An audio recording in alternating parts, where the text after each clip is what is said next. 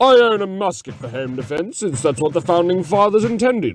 4 ruffians break into my house, the devil! As I grab my powdered wig and Kentucky rifle, blow a golf ball-sized hole through the first man, he's dead on the spot. Draw my pistol on the second man, misses him entirely because it's smoothbore and nails the neighbor's dog. I have to resort to the cannon mounted at the top of the stairs, loaded with grape shot. Tally-ho, lad! Grape shot shreds 2 men in the blast. The sound and extra shrapnel set off car alarms. Fix bayonet and charge the last terrified rapscallion. Bleeds out, waiting on the police to arrive, since triangular bayonet wounds are impossible to stitch up.